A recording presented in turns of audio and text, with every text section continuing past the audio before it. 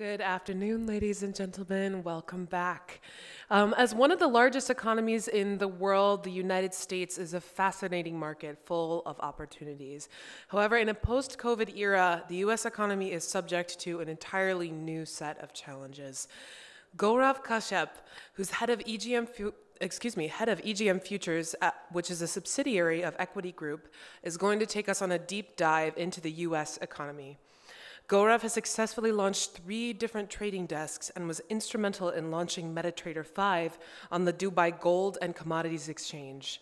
He is also a renowned financial commentator who provides regular market commentary to various international and local outlets across television, radio, print, and more. Today, Mr. Kashyap is going to tell us about the future growth prospects in the United States, as well as the country's inflation situation, the housing market, and thoughts on upcoming FOMC policy. So let's welcome him to the stage. Thank you. Hi, everyone. Rachel, thank you so much for the warm visit. It's always a pleasure to be here at the iFX EXPO. To all of you, welcome, and thank you for taking time out to visit this expo. Today we're going to be taking a sneak peek into the US economy, as Rachel has suggested. Where do we stand today, 14 months after the start of the pandemic? My name is Gaurav Kashyap. I head up the Futures and Options Trading Desk at EGM Futures, which is part of the Equiti Group. And it's my sincere hope that this presentation will give you a high-level insight into how things really stand in the US, where the inherent risks might be in the future, and how you can potentially navigate those risks. If we start with the overview of the US economy, the numbers are showing clear signs of a rebound, albeit at an uneven pace. Job growth continues despite a weaker than expected print in April. Consumer spending has bounced back with the continued rollout of the vaccine, and Q1 output has increased to levels last seen a year ago. Consumption was the biggest contributor to growth, while exports and investment spending on structures underperformed. Personal income got a nice boost in Q1 on the back of the ongoing government transfer payment plans. Savings as a percent of personal income reached 21%, while payroll employment growth slowed significantly in April, and the overall unemployment rate ticked up in April. Core PCA inflation, the Fed's preferred method of measuring inflation, rose to 1.8% over the year. The US housing market continued to grow, albeit at a slower pace, yet comfortably above pre-pandemic levels. Equities continued their post-COVID rallies to hit all-time highs in April, while facing some unevenness in May thus far. While the US dollar fell against the euro and yen, the overall dollar index, a measure of the US dollar against a basket of weighted currencies, is holding above 90 levels, while the 10-year Treasury yields declined through April and the start of May, but have since recovered. The pattern of the 30-year Treasury was similar and is currently trading higher than 2.3%. So all this sounds really good, right? At first glance, yes, but I want to take a deeper look into the numbers to see a more broader picture, just in case the numbers may have missed something. But before doing that, a quick reminder of what our friends at the Federal Reserve are doing, or what they're supposed to be doing. So the Federal Reserve has a dual mandate. It's to achieve maximum employment and target inflation at a rate of 2% in the long run. Of course, to do this, they have monetary policy tools like quantitative easing and adjusting overall interest rates. Now, at the start of the pandemic in March 2020, the Fed used such monetary policy tools to limit the damage from a deep economic downturn as a result of the pandemic. Early in March, they cut its target for the federal funds rate, the rate banks in the US pay to borrow from one another, from 1.5% to a new band of 0 to 0.25%. This federal funds rate, of course, forms the benchmark for other short-term interest rates and also affects longer-term rates. So the idea here was to lower the cost of borrowing for consumers on their mortgages, loans, and so on and so forth. During this time, the Fed also embarked on an epic proportion of liquidity easing, pumping more than $3 trillion into the markets, nearly doubling the debt on its balance sheet in just 2 months. 14 months later, and here we are. The data seems to be pointing to an uneven expansion. Jobs growth is on the uptick, albeit unbalanced, and inflation is trending higher. So what does the Fed have to say about this? At their last meeting in April, at the end of April, the Fed observed, quote, the recovery is uneven and far from complete. And as expected, they held rates near 0% and maintained their 120 billion monthly bond buying program. Now, they've maintained that one-time increases in prices are likely to have a, quote, transitory effect on inflation, and in a collective sigh of relief for financial markets, reiterated that it was not considering slowing the pace of its asset purchases, let alone think about raising interest rates. It seems to me that the Fed is working towards its dual mandate of employment and inflation targets, but let's see what's really going on.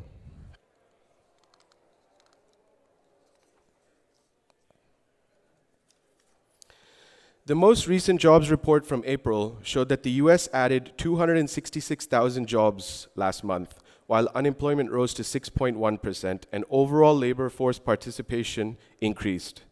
I will start by saying that a read above 200,000 is a very decent print in normal times, and it is only 1 month of data. If we look through the last 3 months, the economy added on average 500,000 jobs a month.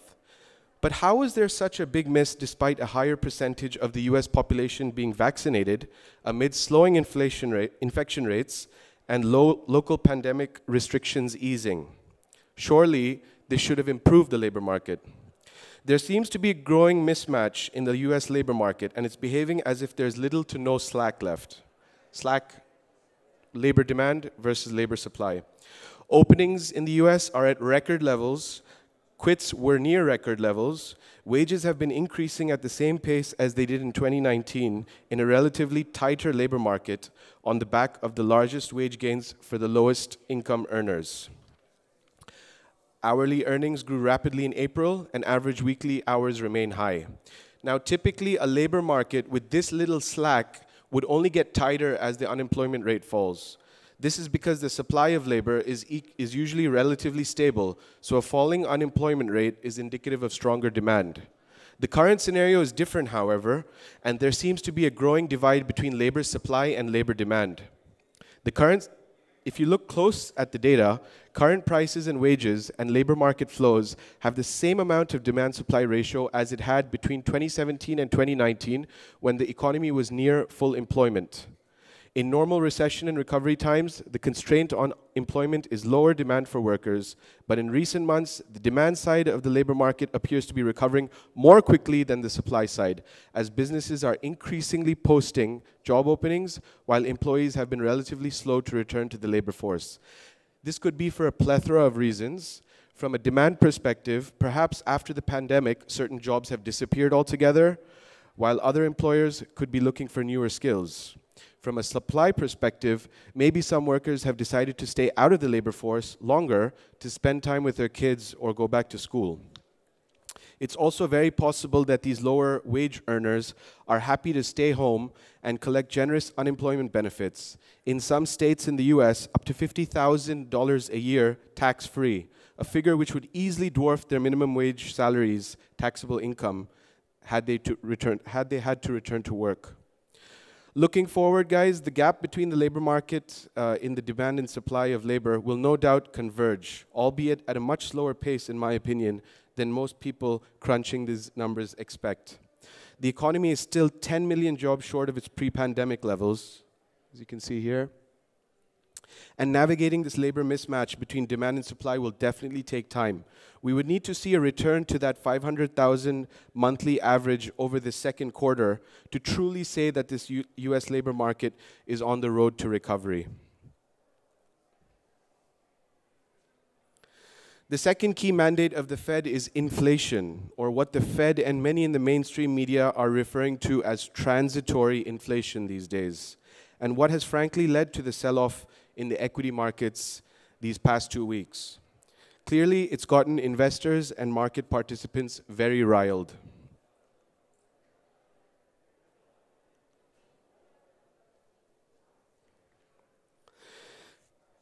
It's no doubt a hot topic these days and on the mind of a lot of investors, this threat of inflation.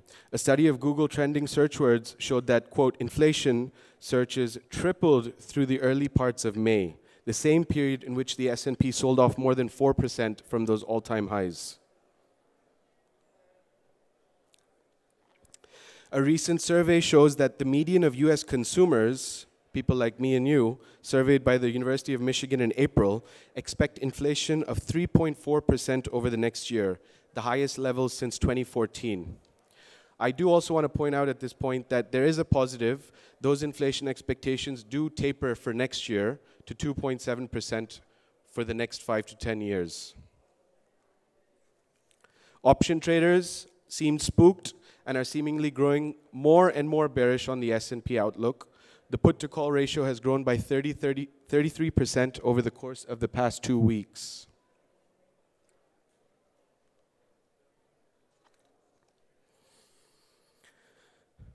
There's no doubt inflation is picking up at a fast pace, at its fastest pace in more than 12 years, and markets are getting more and more sensitive to it.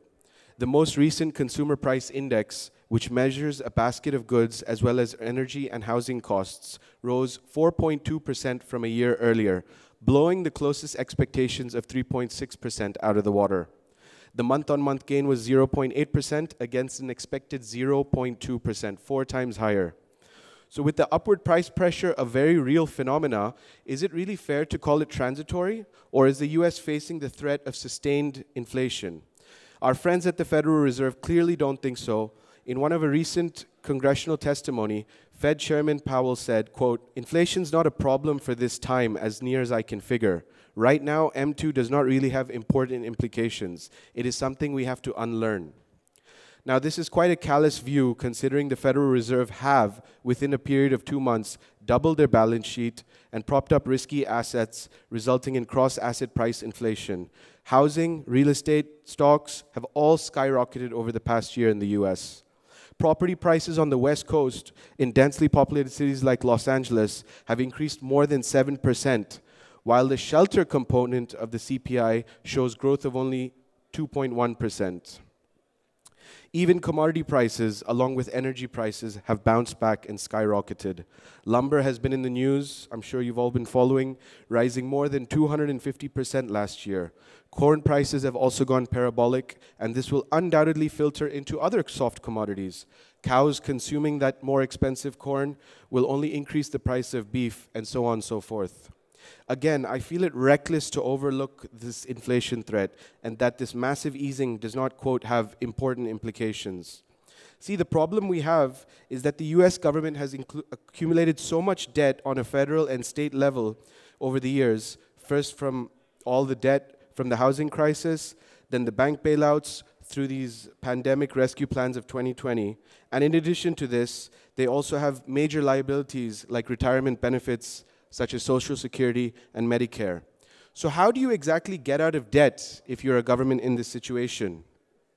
You can either default on this debt, which clearly the US will not do, considering its role as the world's reserve currency.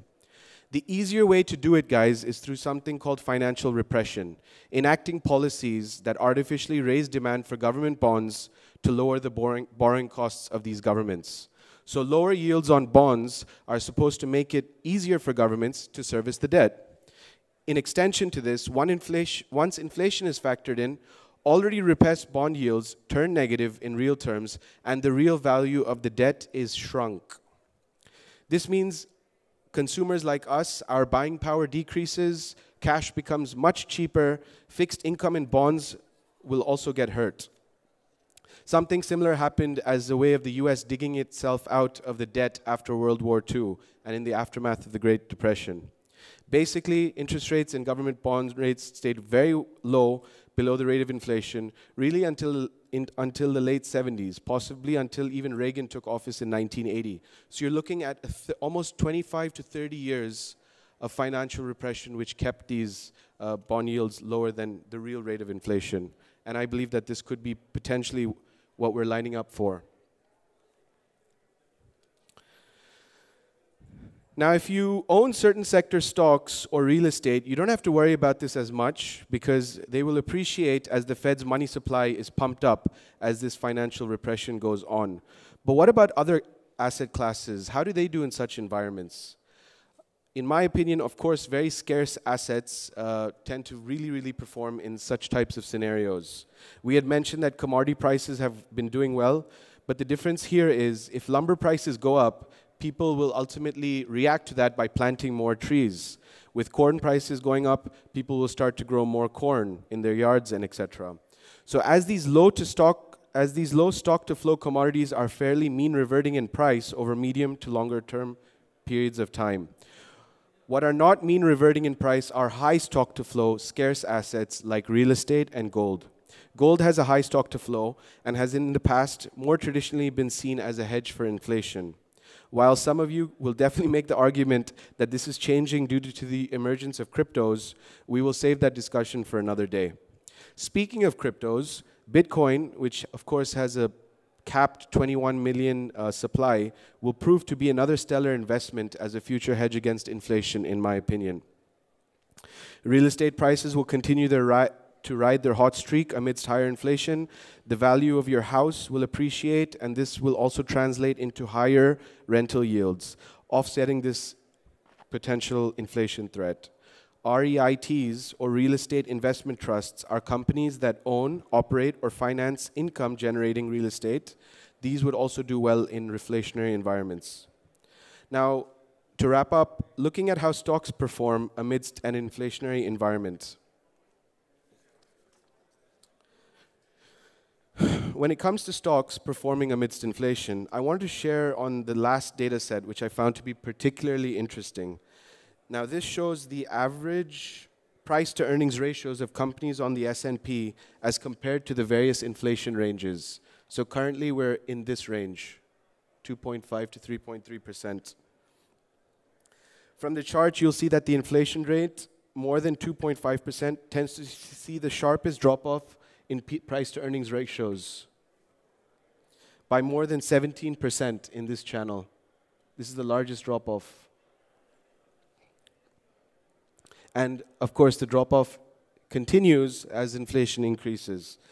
But inflation is not all doom and gloom for all stock sectors. Certain stocks do well in inflationary environments as well. Generally pick up companies that are cash rich and have the ability to generate cash rather than consume cash.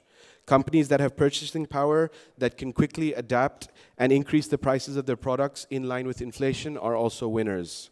Fast-moving consumer products like Coca-Cola would be a good example. And if the last 2 weeks have taught us anything, with the threat of inflation, avoid growth stocks and instead look at focusing on value stocks, which might prove to be a safer play.